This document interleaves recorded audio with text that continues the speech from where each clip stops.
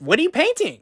I was painting the solar system. Huh. And why is the sun so dark?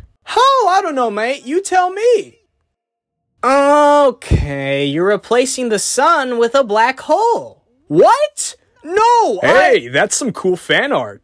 You're making a fan fiction of the solar system without the sun? Hey! I'm not making any fan fiction. Well, let me help you. If we were to replace the sun with a black hole, we would all get sucked in by it and go 20 years into the past. No.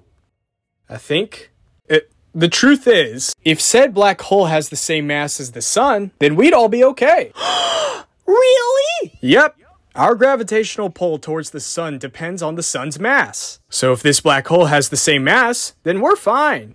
But I thought black holes absorb things. Right, Uranus? Yep.